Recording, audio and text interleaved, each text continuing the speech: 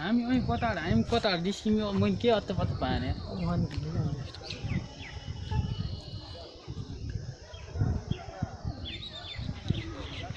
यो चाहिँ एकदम कलात्मक रूपले सजिएको छ यहाँ तपाईहरु देख्न सक्नुहुन्छ एउटा विशिष्ट बौद्धिस्ट कला शैलीमा बनाइएको बुद्ध गुम्बज।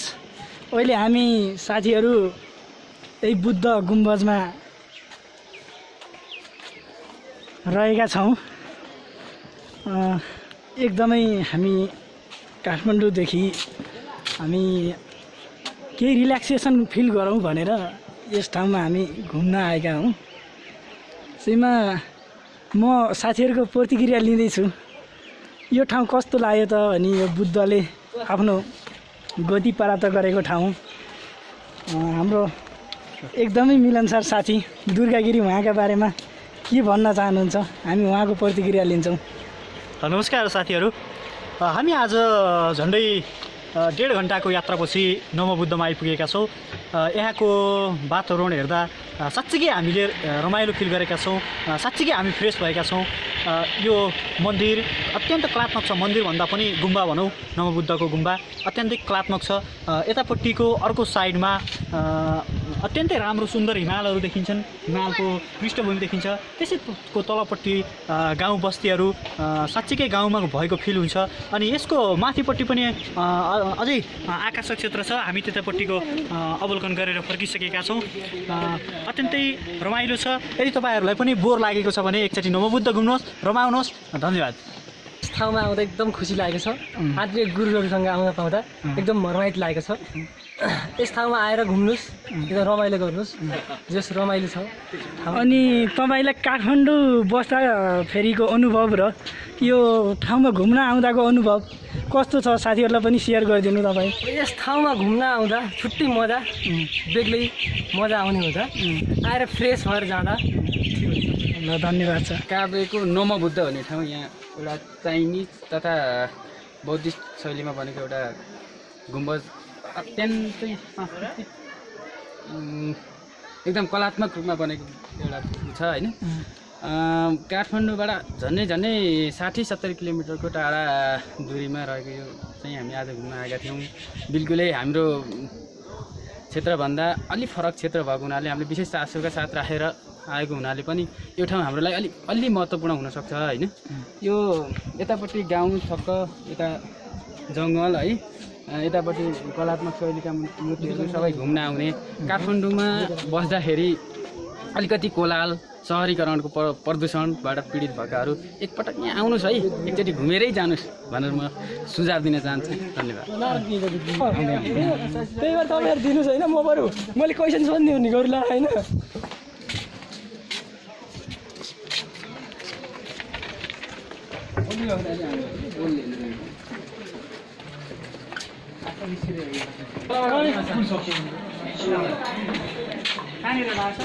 माथि गएर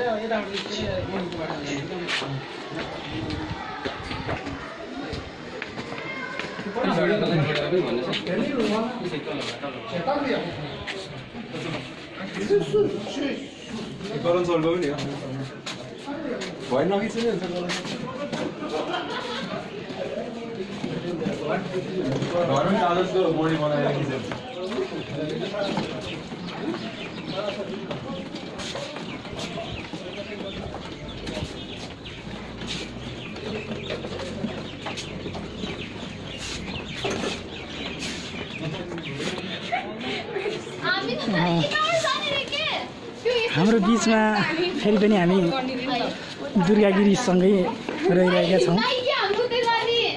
सहरी कोलाहल वातावरण अनि 10 to 5 अफिस अनि अन्य आफ्ना तनावका कुराहरू त छँदैछन्।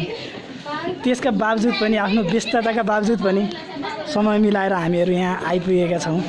र यसै बिचमा मैले हाम्रो सर दुर्गा गिरीको प्रतिक्रिया लिँदैछु। दुर्गा सर, हामी अफिसमा काम गर्नु र घुम्नुमा के फरक छ तपाईँ बताइदिनु न केही।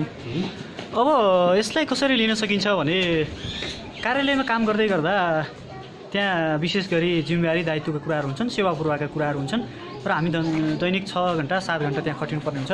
टेबलमा बसेर काम गर्नुपर्ने, टेबल वर्क गर्नुपर्ने, अलिकति थाकिने पनि हुन्छ र त्यही थकाइको महसुसलाई अन्त्य गर्नको लागि कुनै समयमा मानिसको यो मस्तिष्कलाई अलिकति अगाडि बढाउन अथवा तेज बनाउनको लागि केही रिल्याक्सेसन र मेडिटेसन त्यस्तै भ्रमणहरू को पनि आवश्यकता पर्ने गर्छ होइन। त्यसै अन्तर्गत रहेर हामी आजको यात्रा र भ्रमणलाई यहाँसम्म पुर्याएका हौँ। यहाँसम्म आइपुग्दा हामी एउटा के कुरा पनि सिक्न सक्यौँ भने धार्मिक सहिष्णुताको विषय होइन, बौद्ध धर्मको महत्त्व, त्यस्तै हामी नेपालीहरू विशेष गरी झन्डै 81%ले हिन्दू धर्म माने तापनि बौद्ध धर्मको कतिको महत्त्व छ भन्ने कुरा पनि हामीले यहाँनिर अनुभव गऱ्यौँ। त्यस्तै यहाँको वातावरण पनि हामीले हेऱ्यौँ। अनि नेपालमा यस्ता ठाउँहरू थुप्रै छन् र ती ठाउँहरूलाई कसरी पर्यटकीय क्षेत्रको रूपमा विकास गर्न सकिन्छ भन्ने कुरालाई यो क्षेत्र हेरेर पनि उदाहरणीय रूपमा लिन सकिन्छ भन्ने कुरा मैले बुझेको छु। धन्यवाद। एकदमै। अनि तपाईँ त निजामती कर्मचारी, अब भविष्यमा नीति निर्माण तहसम्म पुग्नुहुन्छ। हाम्रो गाउँठाउँमा पनि यस्ता प्राकृतिक छटाहरू नभएका होइनन्। त्यस ठाउँमा रहेका प्राकृतिक सम्पदालाई यस ठाउँ जस्तै पर्यटकीय दृष्टिले महत्त्वपूर्ण अवलोकनीय बनाउनको लागि तपाईँ एउटा कर्मचारीको हैसियतले के गर्न सक्नुहुन्छ? भावी योजनाहरू तपाईँका के छन्? अहिले त हामी लगभग प्रारम्भिक चरणमा छौँ होइन। हामी सेवा प्रवेशको पहिलो बिन्दु अर्थात् तल्लो बिन्दुमा रहेका छौँ। अब यसलाई हाम्रो ग्रामीण इलाकामा अर्थात् मेरो जन्म भएको स्थान गुल्मीमा भएका पर्यटकीय स्थल अर्थात् सामान्य अवस्थामा रहेका त्यहाँका जैविक विविधता र त्यहाँका चुचुराहरू पहाडहरू हुन्, मदाने, तिखेचुली, थाप्ले लगायतका क्षेत्रहरू नै हुन् होइन।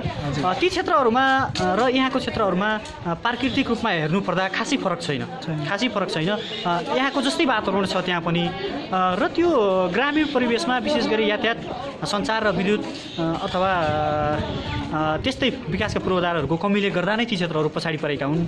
ती क्षेत्रहरूको विकासको लागि हामी अगाडि नीति निर्माणको तहसम्म पुग्यौँ भने त्यहाँका सम्भावनाहरू र त्यति बेलाको समयमा हुने जनसङ्ख्यालाई अवलोकन गर्दै गर्दा त्यहाँको जनसङ्ख्या वृद्धि भयो भने केबुल कार, त्यस्तै गरेर त्यहाँ भएको धार्मिक मालिकाको मन्दिर अनि अन्य कुलपूजाहरूको कुराहरूलाई समेट्दै हामीले पर्यटकीय स्थलमा पक्कै पनि विकास गर्न सक्छौँ र ती क्षेत्रहरूलाई अवलोकन गरेर नीति निर्माणमा र अन्य कुराहरूमा हामीले पक्कै पनि हाम्रो भावी दिनमा योगदान दिनेछौँ र त्यसमा तपाईँको, हाम्रो र हामी सबैको सहकार्य रहनेछ भन्ने विश्वास पनि मैले लिएको छु। हजुर धन्यवाद। पक्कै पनि मैले हजुरको प्रतिक्रिया क्रमशः लिँदै गर्नेछु। ल हस् त, धन्यवाद। हस् धन्यवाद।